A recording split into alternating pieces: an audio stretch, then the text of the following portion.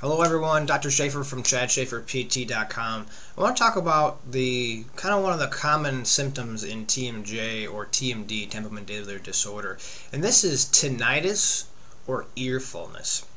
I've seen this tons of times, and I've worked with a couple of dentists and one TMJ specialist dentist that only does TMJ work, so we've been able to really hone down on where these symptoms are coming from. So that ear fullness, typically patients, when I see them, by the time they get to physical therapy, they've seen their they've seen a general practitioner, internal medicine guy, they've seen a neurologist, they've seen an ENT, they probably had an MRI, an X-ray, so they're probably scared to death of what's going on because no one's been able to give them answers. And that's where physical therapy is really unique, because we come in and say, hey, I really think this is coming from your jaw joint. And again, the best way to tell if it's mechanical is we'll do an evaluation, we'll check some motion, some postures, some exercises.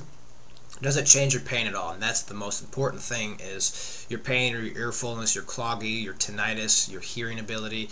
Usually not that hearing is impaired, but you do have that tinnitus, which does make it kind of hard to focus on the pitches when you're trying to hear things.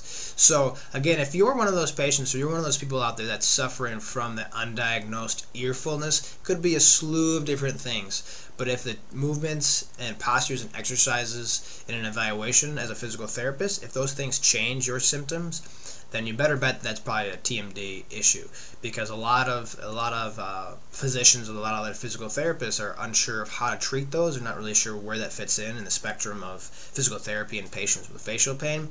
But it's a very common area where it's coming from the TMJ. It's either related to the cervical spine and the relationship between the jaw and the neck, or it could be referred pain from the masseter. The masseter may need to decrease its tone through some posture correction and through some soft tissue work.